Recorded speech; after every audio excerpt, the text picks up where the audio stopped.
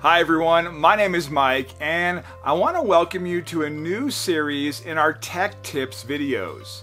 This series will focus on compliance, security, and the protection of information and data. In this video, I want to address a standard question our team is asked almost on a daily basis.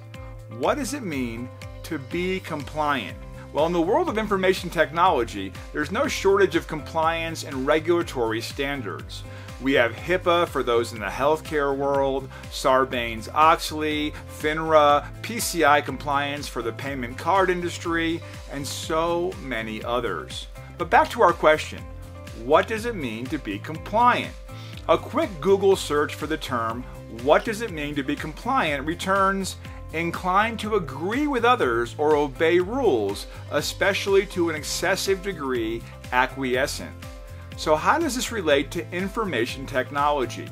To be compliant with state rules, industry guidelines, or even federal compliance standards means to agree and obey the rules of an industry or government mandated standards.